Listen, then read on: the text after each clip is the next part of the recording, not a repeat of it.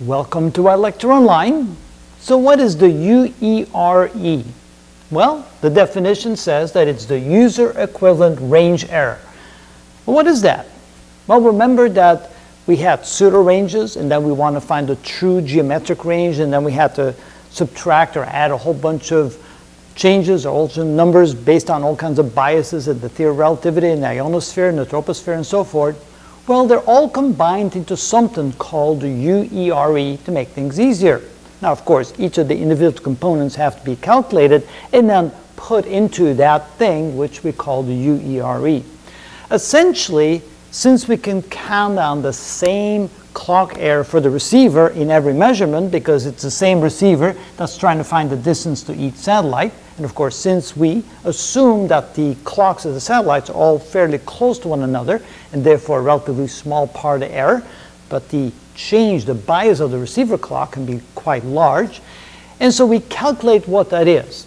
And then we also make adjustments for all the other components in the error to find the true geometric range, and then we can assume that that is going to be the same for every satellite. So if this is the position of the receiver, and we get all the biases from all these error measurements, we then can say that for this satellite, the receiver appears to be over here. For this satellite, the receiver appears to be over here. Relative to this satellite, the receiver appears to be here. Relative to this satellite, the receiver appears to be here. And that extra distance that seems to be added to the real true range, well, that's the same for every one of the measurements because they all depend on the same pseudo-range measurement or measurement taken at the same time, and the error in the clock, the error of the receiver.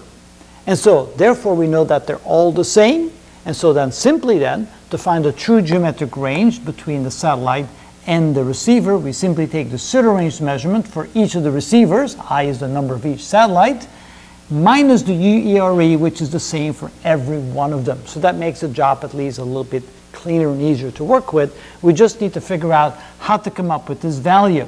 And that will then give us the range to each satellite. Notice the UERE is going to be the same for every measurement.